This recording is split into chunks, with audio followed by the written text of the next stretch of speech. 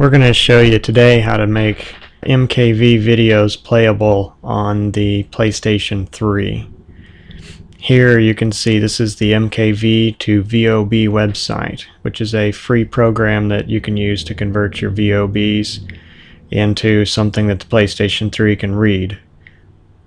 Under the new releases and downloads, click it, and whatever the newest one is going to be at the top. Clicking on that is going to show you the current link. Here it is. Click it, save it someplace to your computer. We're going to save it in this case to the desktop so we can find it. Once you've saved it to your desktop, all you have to do is install it. Okay, there we are done. We're doing this from Google Chrome in case you don't recognize it. We're going to open.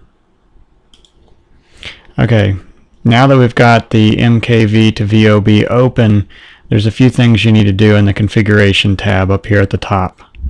First, if you don't know where to do a temp directory, don't worry about it.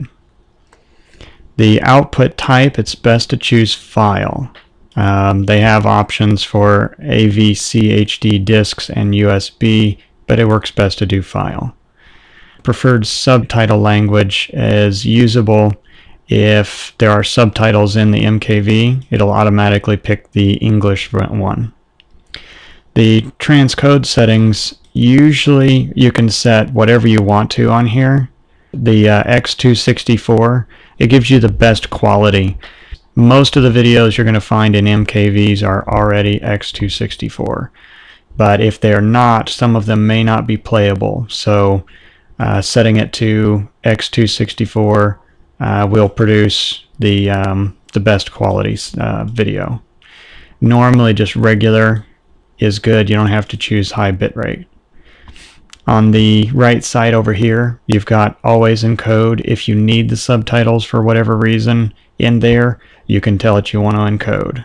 If it doesn't have subtitles but you need them because it's a foreign film, you can tell it load them from a file and it'll use the SRT or the ASS file formats, which you can then click this, find the file, and add it automatically.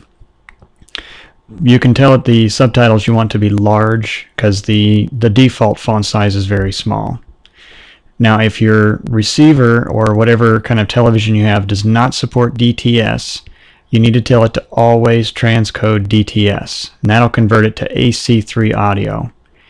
If for whatever reason you can't play AC3 on your television or receiver, you need to tell it to use PCM instead of AC3. Automatic update makes it automatically put the newest version of MKV to VOB on your computer if there is one. Next, under video transcoding, you need to set this to automatic, not always and not never. If it's not a compatible video and you choose never, then you won't be able to play it when you're done. If it is compatible and you tell it always, then it'll take a long time transcoding when it's not necessary, so automatic is best. File splitting you can use if you need to fit it. If you're using a FAT32 file system, you have to choose 4 gigabytes or else it'll fail to transcode. The DVD5 sets it to automatically fit a DVD. If it's bigger than 1 DVD, it'll split it so you can put them on 2. DVD9 will split it for a double-sided. 25 gig will do, of course, a Blu-ray disc, and then you can choose other standard sizes. Output file extension, you have the option of choosing automatic. I choose MPEG because it's always playable on the PlayStation 3, and the program that I use to play them on the PlayStation 3 allows for an icon from the movie, like a screenshot to show. Alright, well, to actually do a video, all you have to do is browse to a source file.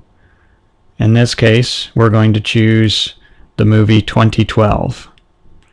All I have to do is click it, tell it open, and this is the destination I'm going to put it into. It's going to go into HD Ready, my Blu-ray file. You can tell it to delete the source after conversion if you want to. When you're finished, just click Add. And as soon as you do, I've already done it, so I'm going to change the name real quick. Click Add File.